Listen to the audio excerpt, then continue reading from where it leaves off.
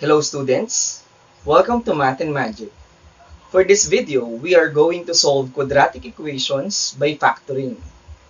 Factoring or zero-factor theorem states that if P and Q are algebraic expressions, then P times Q is equal to 0 if and only if P is equal to 0 or Q is equal to 0.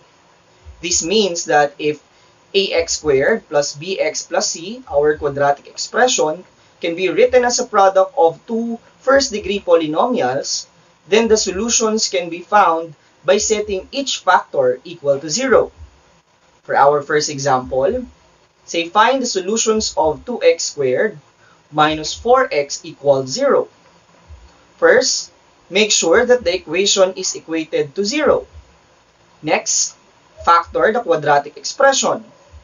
Since the binomial 2x squared minus 4x has a greatest common factor of 2x, dividing the binomial 2x squared minus 4x by 2x gives the other factor of x minus 2. This brings our equation to 2x times quantity x minus 2 equals 0. Applying zero-factor theorem, 2x equals 0, x minus 2 equals 0, 0 divided by 2 is 0. On the other equation, transpose negative 2 to the right side or add positive 2 on both sides gives an x value of positive 2. Hence, the solutions of 2x squared minus 4x equals 0 are 0 and positive 2. For our second example, say solve the equation x squared minus 8x equals negative 12. Again, we need to equate our quadratic equation by 0. Here we will transpose negative 12 to the left side. So it will change its sign. It will now become plus 12. Equation now is x squared minus 8x plus 12 equals 0. Next, factor the quadratic expression. Here are some tips on how to easily find factors. First, observe the second operation. If it is addition, then the operations on the binomial factors are either both addition or both subtraction, depending on the first operation.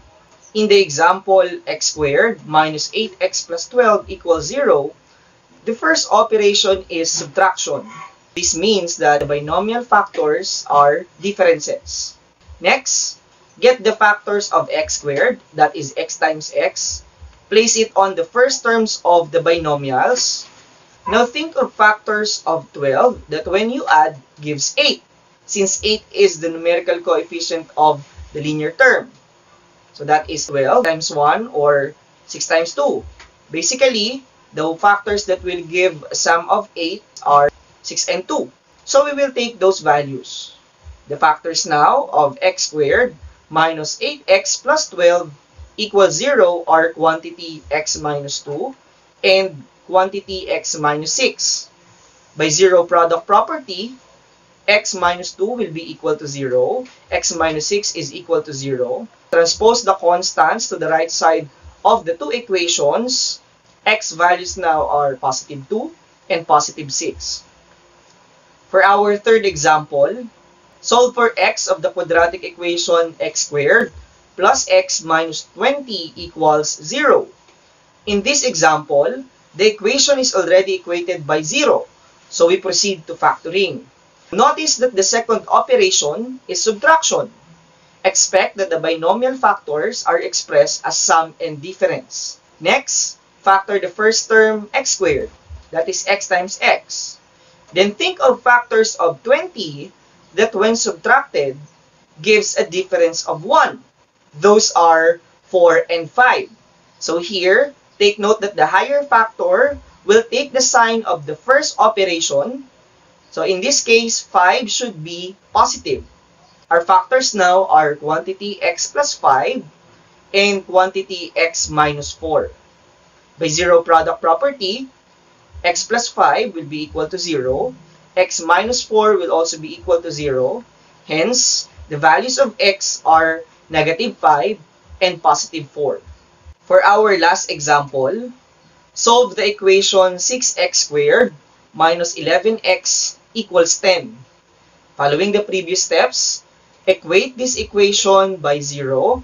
Transpose positive 10 to the left side. Equation now is 6x squared minus 11x minus 10 equals 0. Next, factor the first and last terms. 6x squared has factors of 6x times x and 3x times 2x. Meanwhile, the last term 10 has factors of 10 times 1 and 5 times 2. Also notice that the second operation is minus. This means that the binomial factors are expressed as sum and difference. Now, we need to look for pairs of factors in which the difference of the products is 11x, or our second term. Say take 6x times x and 5 times 2. 6x times 2 gives 12x minus x times 5 or 5x gives a difference of 7x. Since that is not equivalent to 11x, then it is an incorrect factor pairs. Try 3x times 5 minus 2x times 2. 3x times 5 is 15x minus 2x times 2, that is 4x, gives us a difference of 11x. This means that these factor pairs are correct. Our concern now is to where we are going to place each of these factors. Since the first operation is minus, the larger product should be negative. Here we will place 5 on the difference of the two terms so that when multiplied gives negative 15x. Placing the remaining terms, we have quantity 3x plus 2 times quantity 2x minus 5 equals 0. By zero product property, 3x plus 2 equals 0. 2x minus 5 equals 0. For 3x plus 2 equals 0, transpose positive 2 to the right side, it will now become negative 2.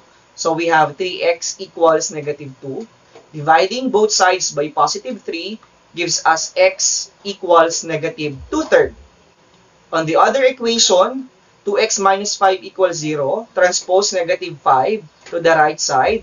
That will become 2x equals positive 5.